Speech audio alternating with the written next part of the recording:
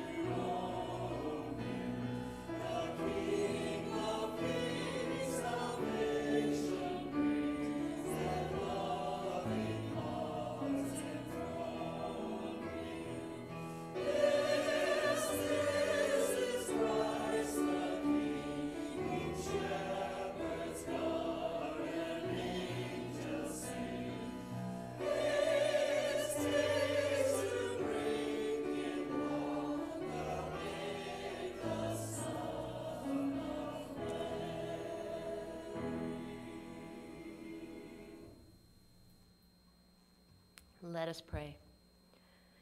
Lord, thank you for the blessing of being able to gather together today as your family. Help us feel the connection of our hearts and our minds, even though we are separated by distance. We are in the midst of December, surrounded by distractions and worries and maybe even some sadness. May we pause this hour, this day. May we open our hearts to the good news. Come into our hearts, Lord. Bring your light. Bring your hope. Bring your love. Amen. Well, we're going to light our Advent wreath today. And today is the third Sunday of Advent, so we're going to light 3 candles today. We'll light the 2 candles that have already been lit, and then we will light the pink candle. The pink candle is always the third Sunday, and it is to remind us of a certain scripture in Isaiah, I believe it is, where a prophecy of the coming Messiah proclaims that the desert shall burst forth and bloom like with crocus, I believe is what it says. Let's pray. Mighty God, we thank you for this season of Advent. As we come to you today, fill our hearts with joy Help us to see your presence with us. Bless us as we long for you. In Jesus' name, amen. All right. I believe it's time for our children's time, and Miss Nancy has a new friend with us today. I believe she told me earlier his name is Solomon. All right.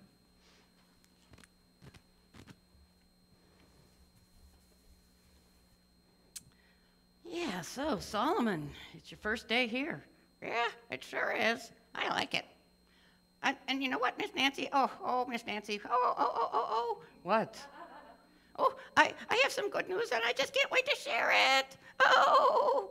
Goodness, Solomon, what is it? Oh, I am getting a new cage, and it's twice as big as the one I have, and it's got a branch and a vine and a mirror and a bell and a rope and oh. Wow, that sounds like great news. It really is. Well, if you're a parent. Oh, good.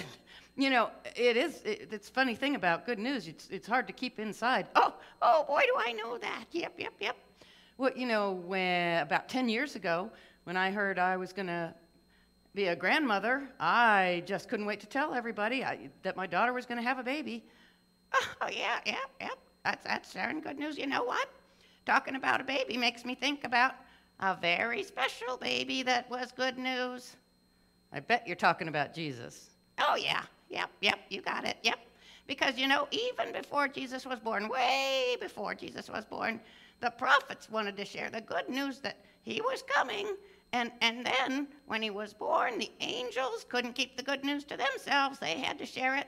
And the shepherds, when they heard, they had to share it. And the wise men, and oh, my goodness, it was such great news. Oh, yes, it really was. Yep, and you know what? It wasn't just for them. And I mean that Jesus was born is good news, but there's more to it. I mean, it's what Jesus brought us and taught us, and showed us God's love for us, and how we get comfort and joy and light from God's love. I mean, that's just great news, and we should all be eager to share that. Oh, just like any other good news, this is really great news, isn't it? It is. Let's pray, Solomon. Loving God, we thank you that you sent Jesus to us. Give us the courage to share the good news of Jesus' birth and of your love with others. In Jesus' name, amen. Amen. All right, thanks I like as always. being here. This is fun. All right. It is fun, isn't it? All right, today's birthday bank, we do have several donations that have been given to me. I'm going to place a couple of these into the bank as I read them. The birthday bank is a tradition in the church whereby we celebrate special events with a small offering that goes into this special box here that goes into a separate fund. And we use that fund to support children's programs around the world and in our community. Let's see, we have a birthday celebration for Barb Graham. All right. And I believe it says that her birthday was on the 5th. Okay. And let's see. Happy birthday for their grandson Bryce in New Zealand, who is now 15 years old. That is from Jan and Bob Pullman. And let's see, I have birthday celebration for Donna Coley. All right. And then also Linda Kozak makes a donation for her uncle, Marion Babe Rogers. And also birthday celebration for Doug and Deborah Blackman. Both of them have birthdays. And then also Sue Moxley's birthday. All right. That was for Donna. And that was, Julie put in another donation for Donna. All right, so thank you for all of the birthday donations. Let's see, now it's time for the giving of our tithes and gifts, and our bell choir has our offertory today, and Kathy Wicker, our director, is going to introduce the song.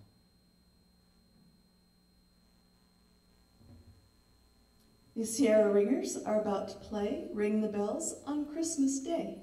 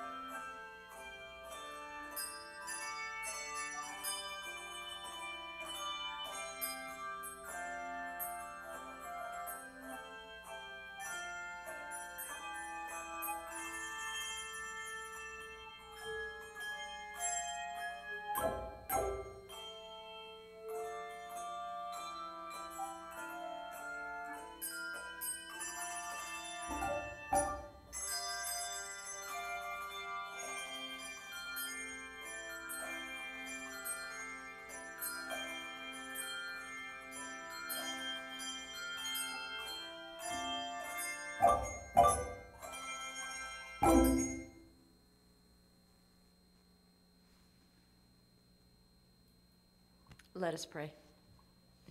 Lord, we have so many reasons to be thankful. Let us focus on what we have instead of what we don't. Let's focus on family and friends, health, healing, hope. Show us where there's need. It may be smaller or more simple than we are thinking. Open our eyes, Lord. Amen.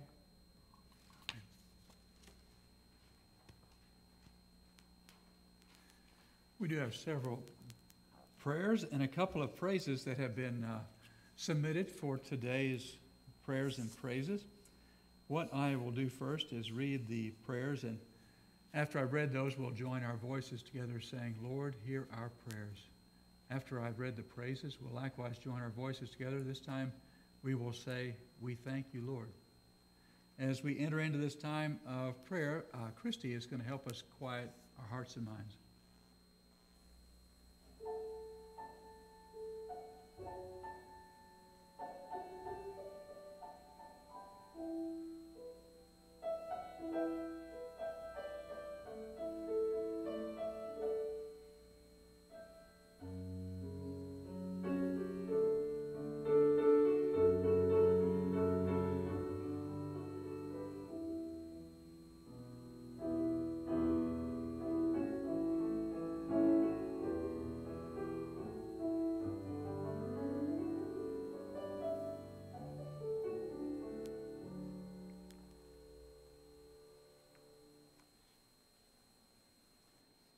Gina Hamilton lifts up prayers for her neighbor Bill, who was recently diagnosed with lymphoma. Please pray for him to receive all the help he needs to be free of pain and suffering, and that he receives the best care possible for a speedy recovery. Gina also lifts up prayers for her 89-year-old grandma, Lori. She is mostly bedridden after a hip fracture and surgery earlier this year. Her recovery has stalled. Please pray for her to be restored to health. Amen.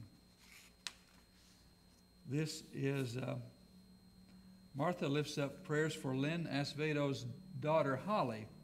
She is waiting test results for COVID, but she has all the symptoms and feels terrible.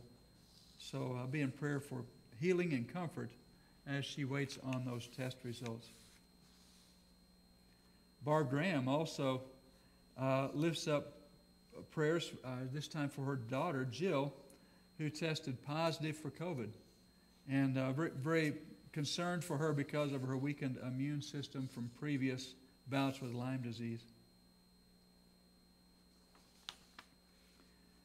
Prayers from Linda Kozak. For her friend Joanne, hospitalized last Friday with COVID, and she is on drugs and some breathing assistance.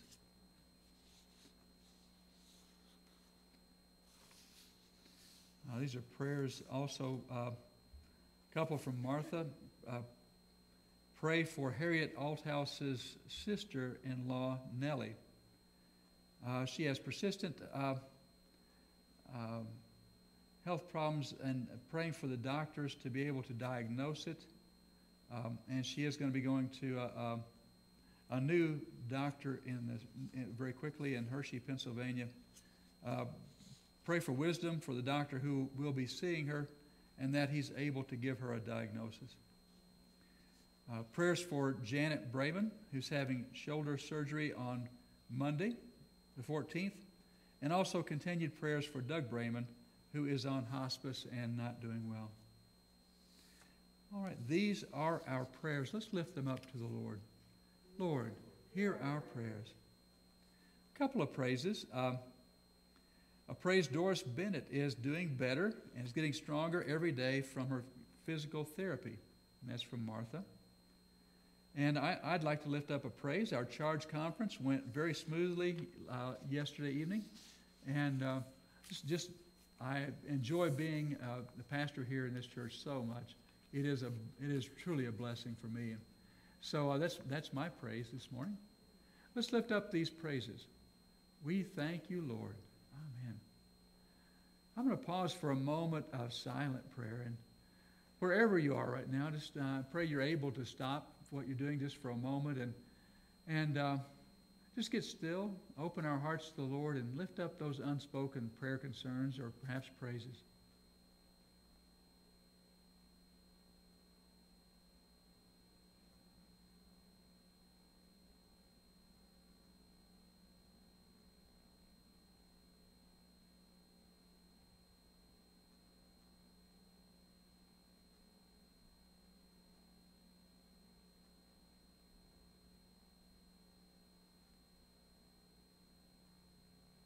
Loving God, we thank you that in your mercy, your grace, your love for us, you indeed hear our prayers. Amen. All right, we're going to sing the Lord's Prayer this morning. So clear your throats and have a sip of coffee. We're going to sing together the Lord's Prayer.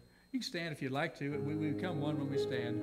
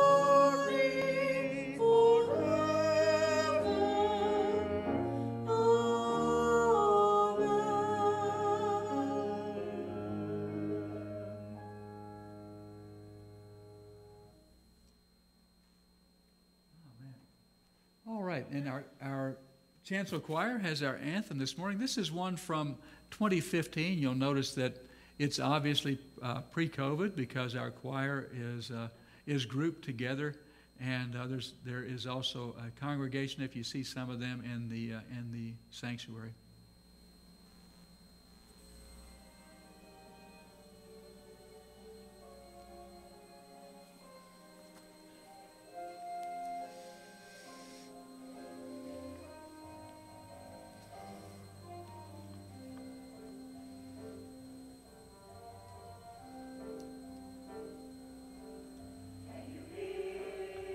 Christmas bells ringing in the night.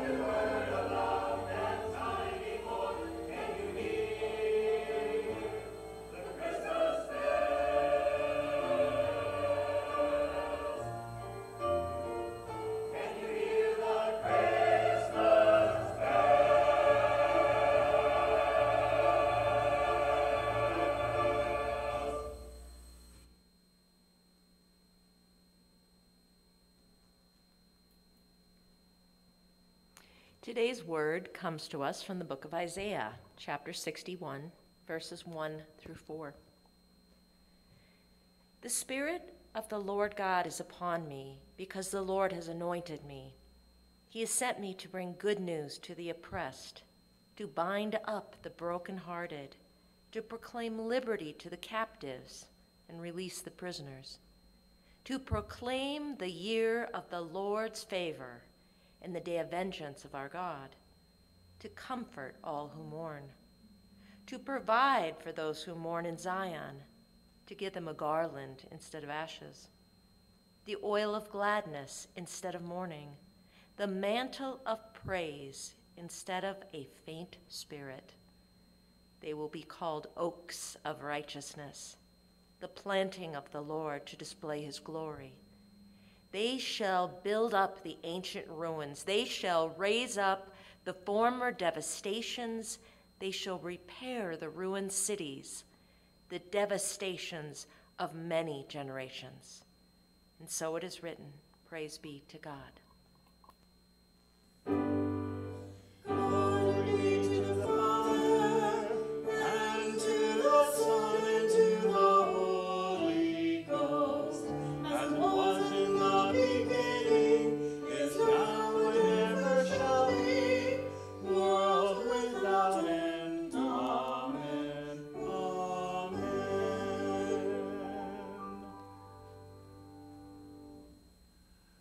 All right. Amen.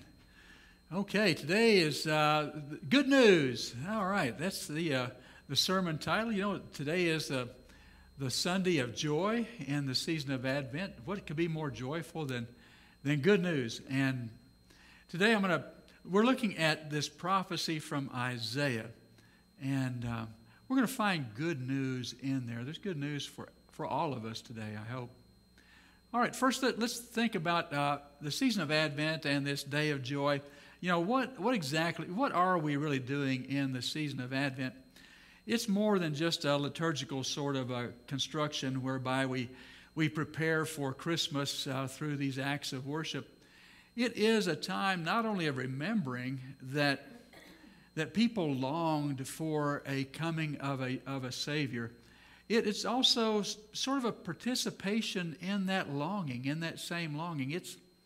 It's our attempt to be in solidarity with those people 2,000 years ago who longed for this promised one to come. Can you imagine? So as we look at the prophecies of Scripture, several of them were embraced by the people 2,000 years ago as they longed for and expected a Messiah. And all of these prophecies that were by then embraced as being prophecies about the coming Messiah, they have meaning not only in the time that they were written, but also in the time of the coming of Christ. And I believe that they must surely have some significance, some meaning, some inspiration for us now. Otherwise, they're simply historical artifacts that we look at and we go, oh, well, okay, we can learn something about those people back then by studying these words, but we really don't learn anything about ourselves. And I'm going to propose that we can learn about ourselves by looking at these prophecies about a coming Savior. All right, let's look at what they meant. This particular one was written, the book of Isaiah has prophecies that span about 200 years. And as you get near the end of the book of Isaiah, from about chapter 60 on through the end, these prophecies deal with a promised return from captivity in Babylon. The people of Judah had been finally overrun by the Babylonians and taken into captivity. Now, the Babylonians had a weird, well, not so weird, but I mean, they had a different way of dealing with their subjects that they conquered. They would simply take the best of the cream of the crop of whatever nation they had conquered and move all those people to Babylon. they would leave kind of the ne'er-do-wells and the people that didn't really have much to offer. They would leave them there. But most of the people that were living in Jerusalem, especially during that time, were taken to Babylon. And so there is this period of exile away from the homeland in Babylon. And this passage from Isaiah foretells a return home. And that when they return home, they would raise up the ruins because Babylon had utterly destroyed the city of Jerusalem. They would repair the devastations. And so this promise comes to them. And it's interesting that by the time of Jesus, there was this restlessness under Rome. The prophecy by then had come to symbolize and speak to this coming Savior, this coming Messiah, this period when God's rule would reign through the people of Judah. Now, the reason that they believed that it took on this new meaning for them is because it really hadn't been fully realized, fully made complete during the return from the exile. I'm going to read for you from the book of Ezra. Now, Ezra in the Old Testament is one of the historical books. It speaks about it. It tells kind of this story of the people's return from exile and their rebuilding of the temple. Ezra was one of the priests, and so he was very much concerned with rebuilding the temple. Here's what this passage in chapter 3, starting with verse 12, in the book of Ezra, has always fascinated me because it speaks so much to our human nature. Writing about the laying of the foundation for the temple. They're going to rebuild the temple of God. Now, the previous temple was the temple of Solomon, okay?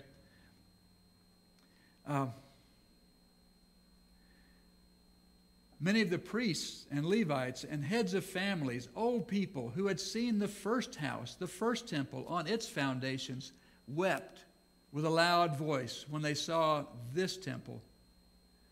Though many also shouted aloud for joy, so that the people could not distinguish the sound of the joyful shout from the sound of people's weeping.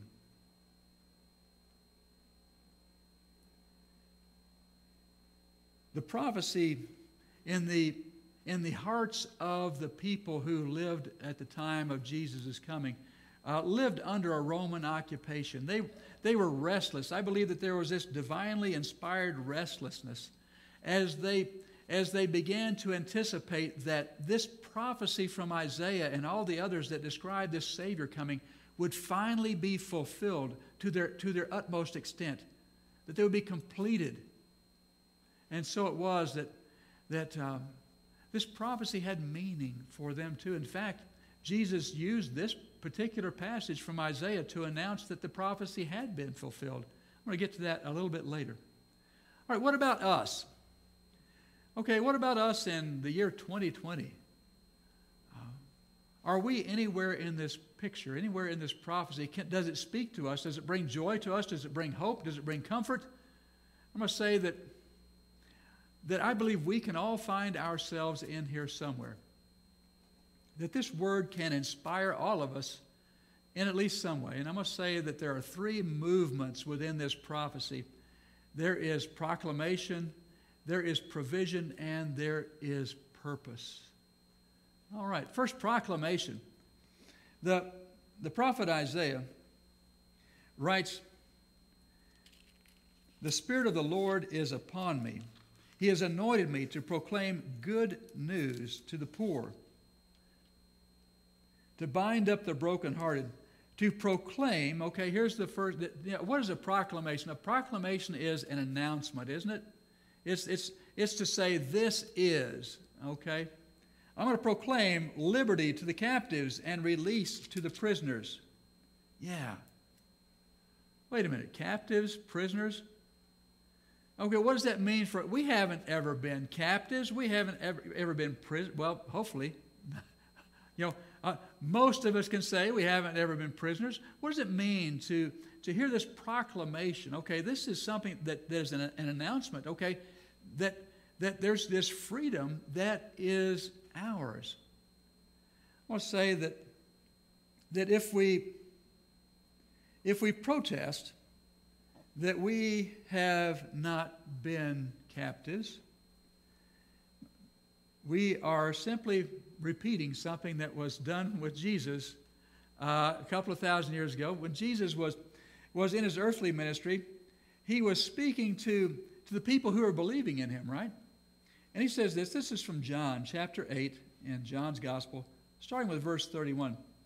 Jesus said to the Jews who had believed in him, "If you continue in my word, you are truly my disciples, and you will know the truth, and the truth will set you free."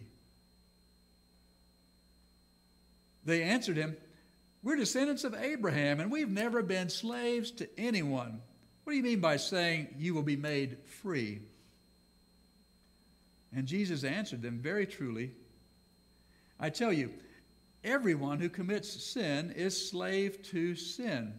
Now, if you didn't catch last Sunday's sermon, go back and look at that. I talk about kind of the inner meaning of sin and why we need to turn away from it and turn toward God. Jesus says, "I tell you, everyone who commits sin is a slave to sin. The slave does not have a permanent place in the household.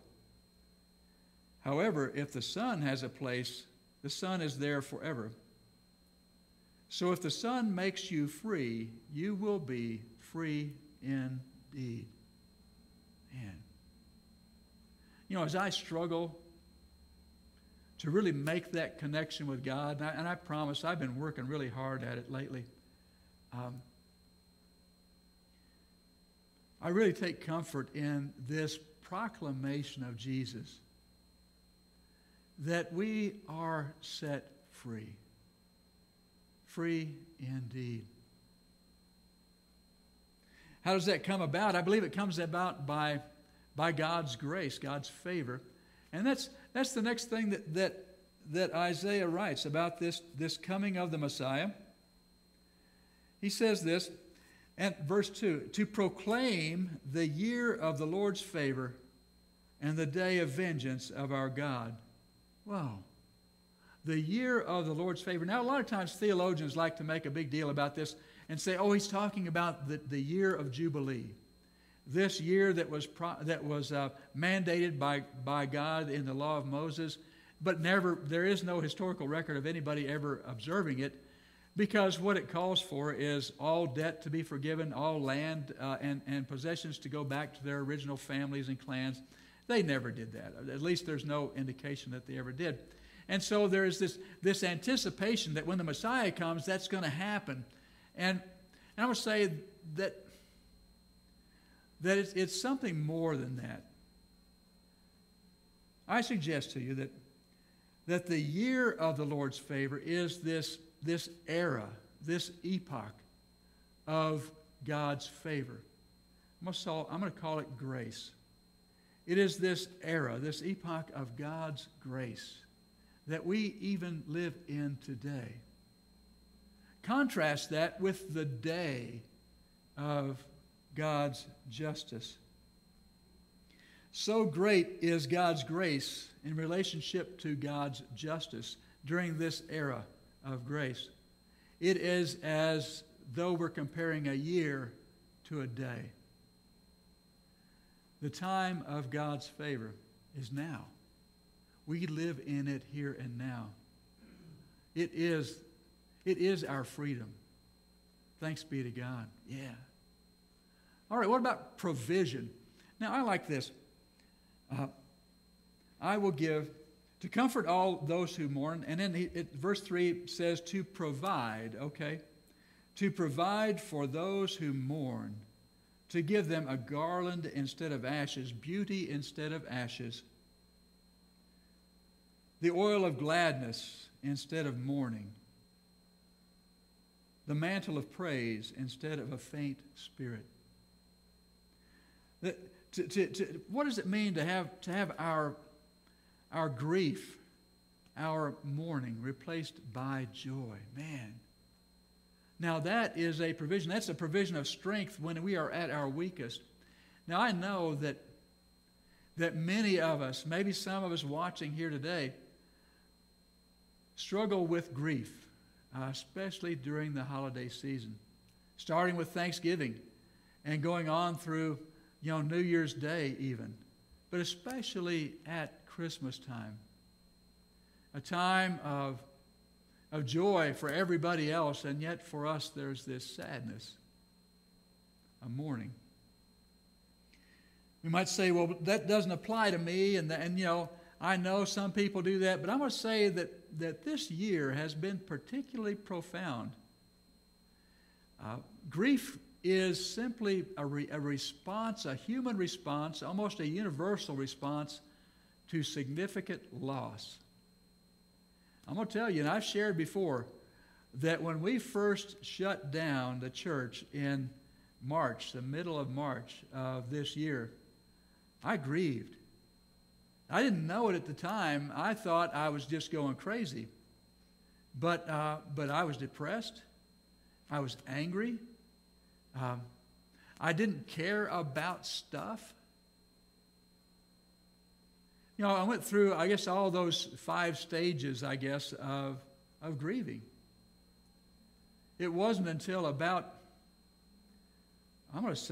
July or maybe August that I finally came into that season of acceptance and just saying, well, okay, this is the way it's going to be.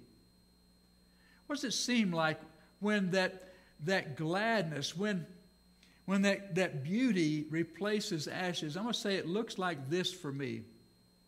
That along about September, God gave me a blessing and inspired within me this confidence, this power to quit looking at what I had lost and start looking at the future. And I put it this way to our church: let's stop looking at what we can't do and start looking at what we can do. It's made a significant difference in our church and its ministries and its growth over even this last few months. God's provision is joy instead of mourning. That same joy can replace the grief of missing people who are not with us. God is not going to fill that hole the same way that person did. But I assure you that our Lord Jesus Christ is big enough to fill that hole, that void in our lives. Provision. And finally, purpose. And I'm going to say that if we didn't really hear God's inspiration, in the proclamation of freedom, we say, yeah, I've got that. I'm good to go with God. I am connected. I always say me and God are like this. It's me over here. But at any rate, the proclamation of freedom didn't really ring in our hearts, didn't really inspire us, and that we say, well, I'm past the grieving thing. I'm not mourning this season. I'm really content, and I want to say, okay, well, good, but then that means you are ready for this part, this purpose, this direction of God, that if we follow it, we will receive joy. All right. He says the purpose is, okay, we're going to build up. They shall build up the ancient ruins. Yeah. They shall raise up the former devastations. They shall repair the ruined cities, the devastations of many generations.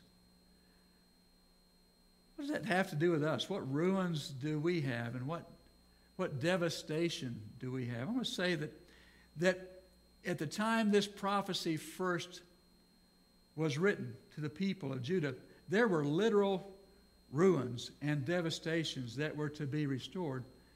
Nowadays, though, I believe that the ruins, the devastations are within us and around us, in our souls and in our relationships with others. Back then, okay, in 538 BC, step number one, you return back, build a wall. The book of Nehemiah in the Old Testament is a historical account of this rebuilding of the wall. And it's interesting that the first thing that Nehemiah wanted to do, and he realized it was very important, it was essential, was to build a wall, because cities in those days were essentially fortresses.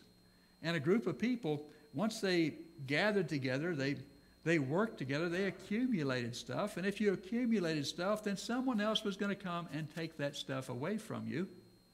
And so they built fortresses and lived within these fortresses, behind walls. So step number one, build a wall. All right. Okay, 2020 AD. All right. I want to say walls are the problem.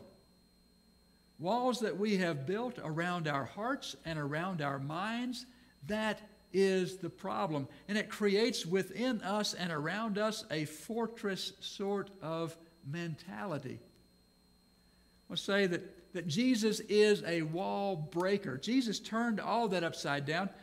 In Luke's gospel, Jesus uses this very scripture to pronounce who he is. People were using this scripture as an expectation that the Savior would come.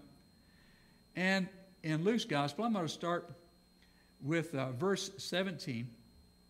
Jesus is speaking in his hometown. Okay, these are his people.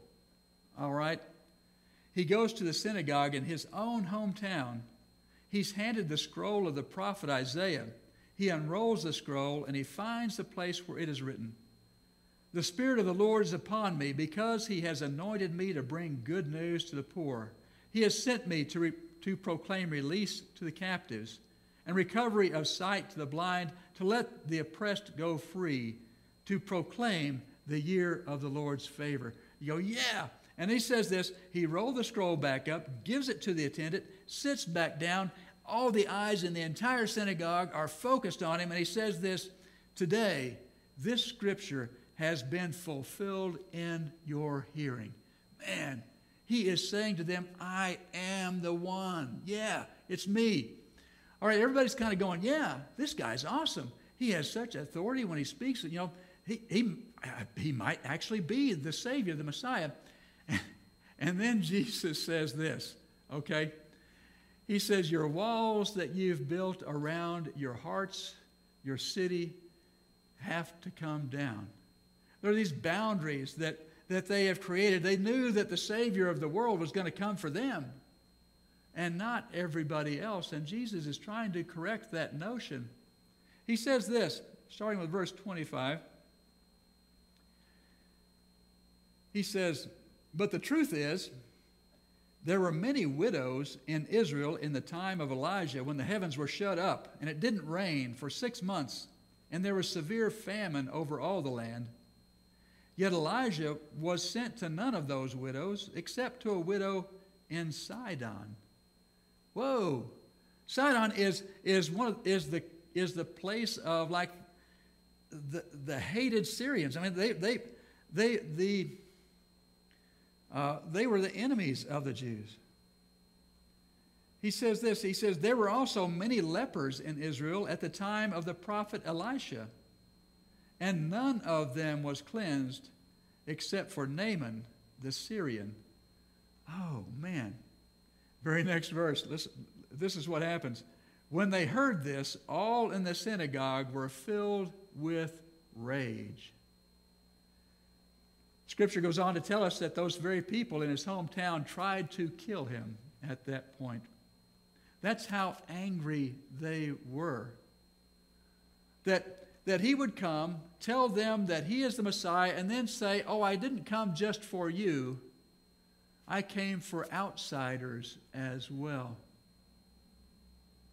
Man. Good thing that's not us. We wouldn't do anything like that, would we? I'll say that one thing 2020 has taught me is that we live with a fortress mentality. All right. I would say that we are hoarders. We have we have our fortress around us, and we're going to fill our fortress with everything we need, and everybody else can just go somewhere else, right?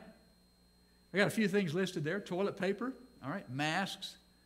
Shoot, are you kidding me, man? When this thing first broke loose, I am not sure why toilet paper comforts us as much as it does, but apparently it does. All right, masks. What about water? Trying to find some bottled water? Are you kidding me? Disinfectant. Of course, I can see disinfectant. Okay, but people were stockpiling disinfectant because you can't be too clean. What guns and ammo, man? I mean, okay. Not only do you have your fortress mentality, you've got your hoarded stuff that you have got. You've got to protect it from outsiders, right? Hence, guns and ammo. All right. So, you can say we don't have a fortress mentality. You can say, oh, that's not me. But I'm going to say that it just might be. Jesus is the anti-hoarder, okay? Jesus flatly says this is not the way to do it. In Luke chapter 12, verses 15 through 21, he tells a parable, okay, that didn't really, in Luke's gospel, it's not an actual face-to-face, but he tells this parable. A parable is a story that's supposed to show us some truth about God. And he says in this parable that there was this rich young man who had stored up all this stuff. And he even had so much stuff that he had to build more granaries, more storage space for his stuff. And Jesus says that very night, at the time when the guy finally said, okay, I've got enough time to just relax, eat, drink, and be merry. And that very night, Jesus says, God appeared to the man and said, you fool. That's pretty strong language, okay, for God in the Gospels. This very night, he says, your soul will be demanded of you. Now, where will all your stuff go? Jesus was very much against hoarding. All right. But still, we do, don't we? Okay, now here's where I'm going to bring it home. Okay, here's now where I think I might step on some toes. Okay? I'm going to say the thing that we hoard most, not so much toilet paper, masks, water, even guns and ammo. I'm going to say that we hoard the good life. All right? Say, what is he talking about? Think about this. There's only so much good life to go around. That's the concept, the mentality here. We're supposed to be building up ruins. We're supposed to be restoring devastations. And yet at the same time, we're building walls in our minds, walls around our communities, walls around our state, walls around our nation. So what's he talking about? Walls around our community.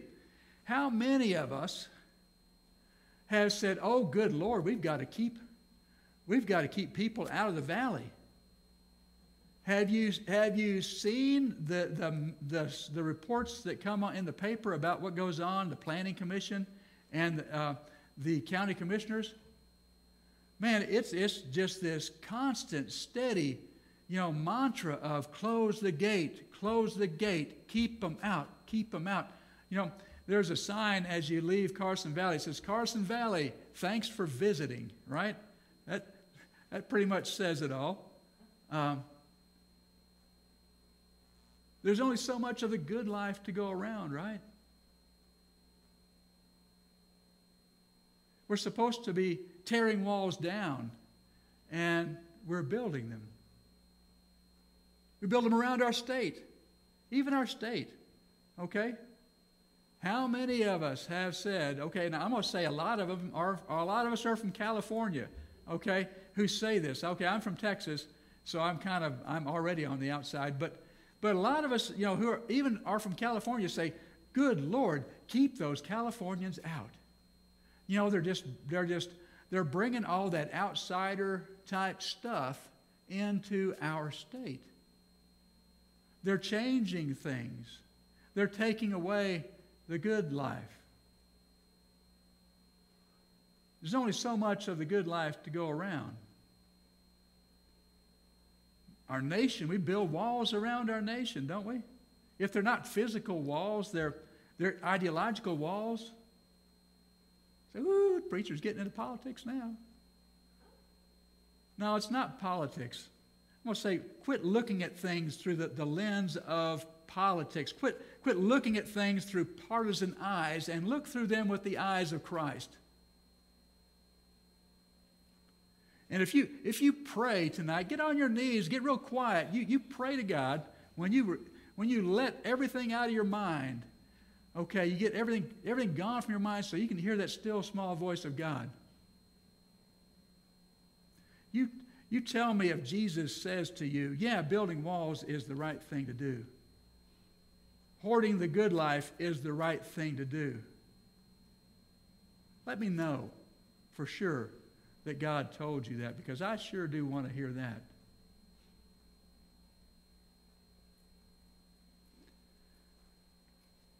Christmas is a season of joyful generosity.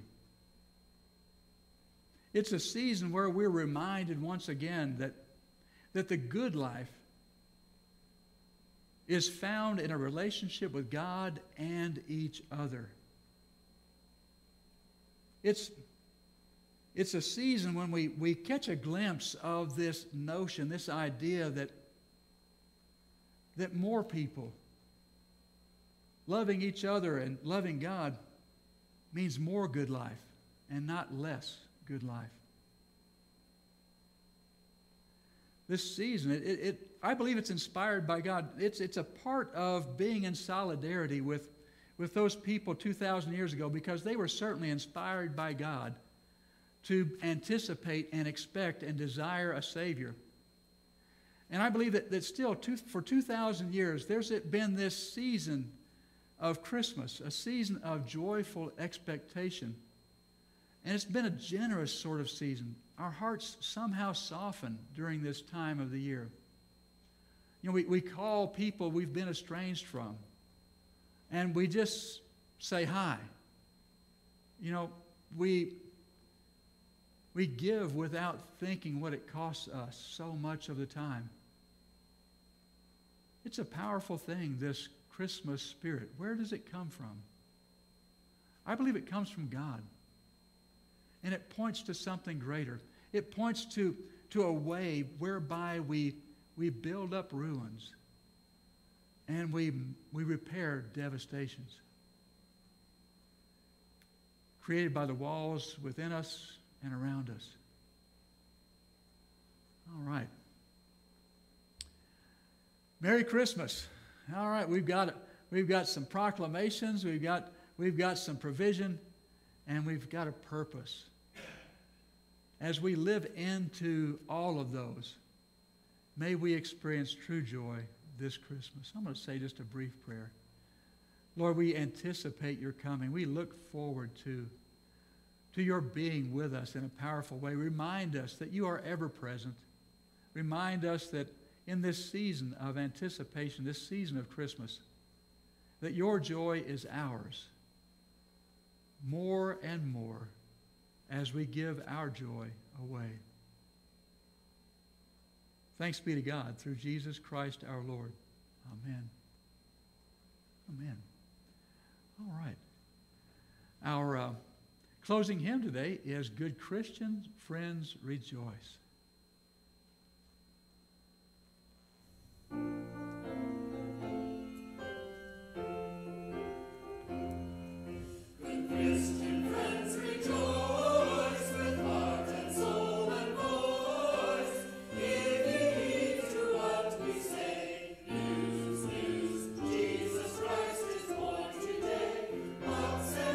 Before we bow and he is in the manger now.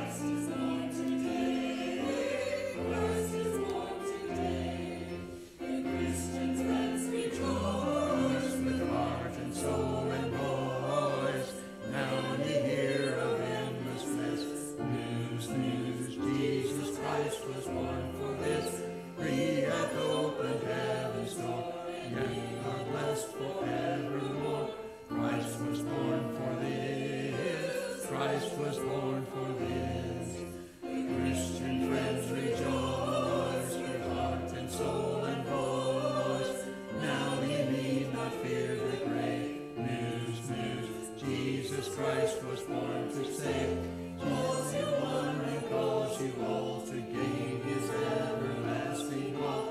Christ was born to save. Christ was born to save.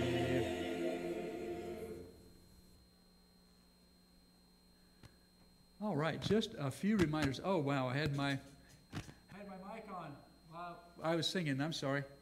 Yeah, the piano was not out of tune. That was just me singing. All right, just a few reminders. Let's see. Flowers today are in celebration of Donna Coley's birthday. Happy birthday, Donna. Our Adam Hamilton's Bible study Incarnation continues Mondays and Wednesdays at 10 a.m. If you haven't received your Zoom invitation, you'd like to, it's really offered only on Zoom right now because we're going through a period of COVID precautions. So if you'd like to participate, call the church office or email and let us know. Or you can email Julie. That's right. Julie Franklin is the person who is leading that Bible study. So let us know, and we'll get you that Zoom invitation so you can participate as well. There are two more sessions left. Finance and Stewardship meeting Wednesday at 3:30 via Zoom. Grace is free, laundry's not. All right. We have our community outreach ministry group is developed a ministry whereby we give a gift to people at the laundromat, enough quarters to do a load of laundry, and just let them know that they are loved, and also let them know the church is here and is a place for them to come. All right. Let us receive our benediction. May the love of God the Father, the grace of our Lord Jesus Christ, and the communion of the Holy Spirit be with you now and forever as we go in peace. Amen.